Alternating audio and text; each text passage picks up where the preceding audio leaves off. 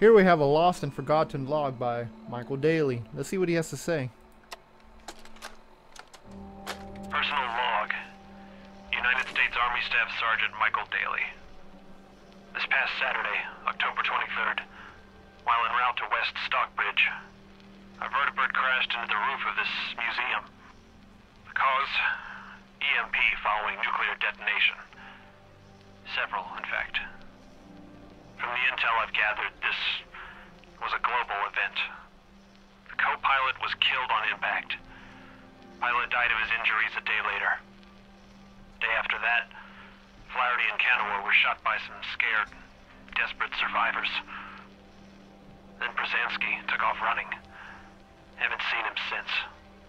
Now, it's my turn to go AWOL, if that concept even applies anymore. My armor's fusion core is burned out, so I guess my soldering days are done.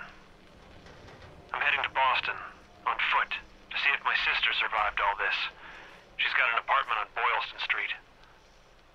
This is Mike Daly, signing out. Good luck, and God bless America.